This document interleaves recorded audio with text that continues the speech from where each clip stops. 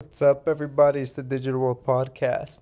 And what I'm going to show you guys today is, I mean, I was looking at all these news articles and I was like, oh my word, what do we have today? And this is, it's all coming together.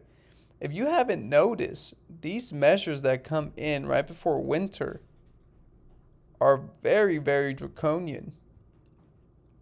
And it's getting worse each time. If you compare it to what it was like last winter and this winter, what you're seeing happening across the board is very scary. Now, I'll start off with this, kind of keep it lighthearted, to, in these troublous times. But I was thinking maybe I should do the same this weekend. I got a good laugh out of this one. Take me somewhere expensive, and then here's the grocery store. That one was pretty good. Thought you guys might enjoy that. Now, look at this. It says Latvia is going to ban lawmakers from voting who don't have the medicine. It's from Reuters, okay?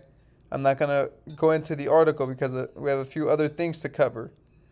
But here it says Latvia's parliament voted on Friday to ban lawmakers who refuse the medicine from voting on legislature and participating in discussions.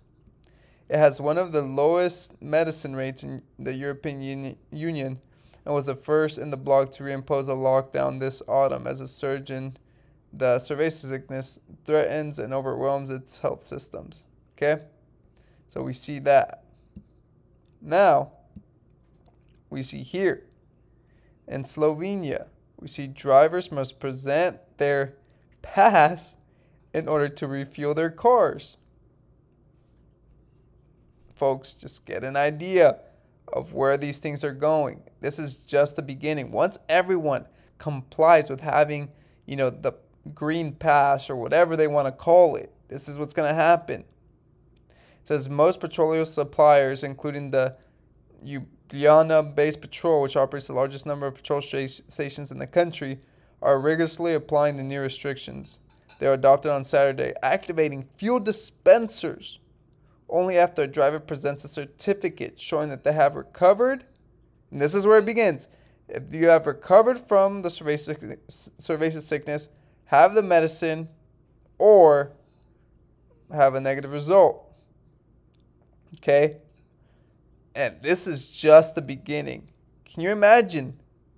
One day, you're going to walk into the store and they're not going to allow you in without presenting your medicine record. Okay, and you know what I mean by that. This is, they might say, no, you need to have a negative result or you need to have recovered from it, etc., etc. But soon it's going to be only the medicine record. And that's what it's going to be. And this is just a small step, folks. You got to wake up and smell the roses. And in this case, they're not roses. It's a pile of dump out there. It literally is a pile of dump that's just been sitting there for days and no one picks it up. It's like you leaving your dog, leaving their poop all over the floor and you just let it sit and fester there for days. That's literally what this, come on, we have to realize. And the fact that we're not talking about it here in the States and standing up for freedom is concerning. Now, you might say, well, all these countries are having mass protests. And that's good because they're standing up for freedom, right? I know some of you have commented about it. I'm going to show you a document that's going to blow your mind right now. Because it seems like this is what they want people to do. And I know based on some of your guys' comments, you guys have said, well, maybe this is what they want to do. And you guys are wondering, well, is it or is it not? Check this out. Here is what seems to be a document from, let me see here, the Prime Minister, the Health Minister, Brad Hazard, from Australia, has just signed an exemption order allowing the unmedicated Australians to attend the Freedom Rally at Hyde Park this Saturday. And these people are acting, oh, this is such a good idea, right? This is a win for the people. Not so fast. Look, since when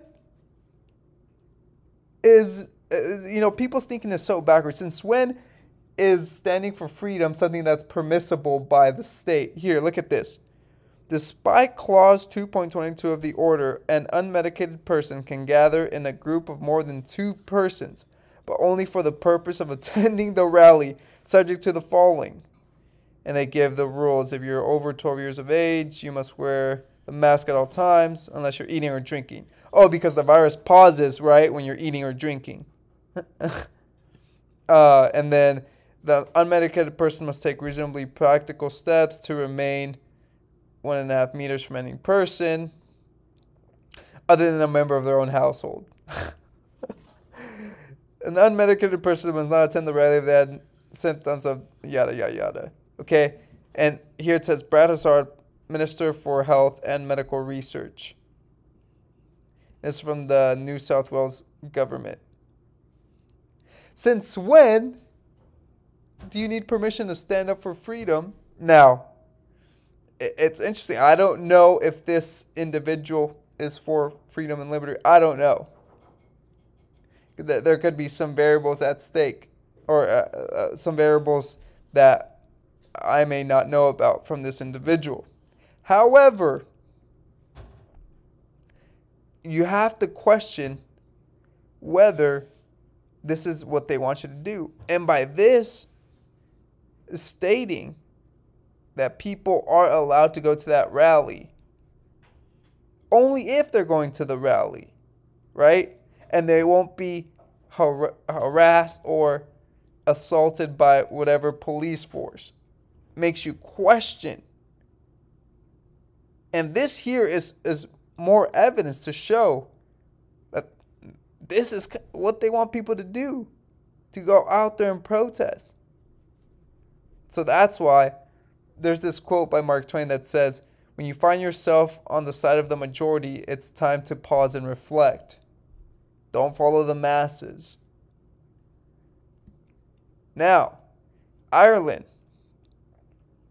They're going to reimpose their lockdowns. Everyone has a midnight curfew, and 93% of the adults are fully medicated.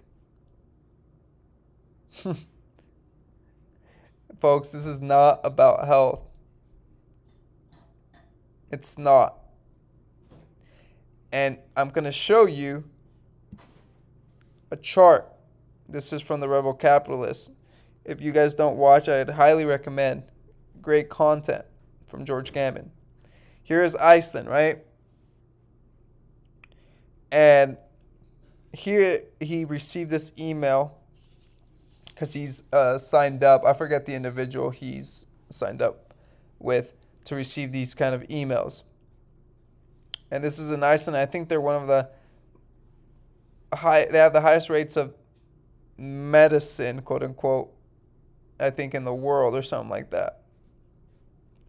It says June 1st, it says how Iceland beat the cerveza sickness. Then November 20, so black is the amount of cases that have gone up, right? And orange is the number of medicines that people have taken. Okay, it says how Iceland hammered the cerveza sickness with science, November 20th, right? Then we see Fauci with 50% medicated. I feel fairly certain you're not going to see the kind of surges we've seen in the past. This is on June 3rd. Look what's happening, right? These are the medicine rates, and these are the cases. Okay, shortly after, when we saw this huge increase in medicines taken by the people, see a huge spike in cases. Then it drops, and now we're going parabolic. This is in Iceland. So there's no correlation at all between the medicine and bringing down cases. And the cerveza sickness is going to be, it's essentially like the seasonal flu, where it's just going to do what it's going to do. But these medicines don't seem to be having any kind of impact on that. And that's what the data is showing you. And based on everything I've shown you, a lot of this is not about health. And the sooner you start to realize that, the sooner you'll be prepared for what's coming.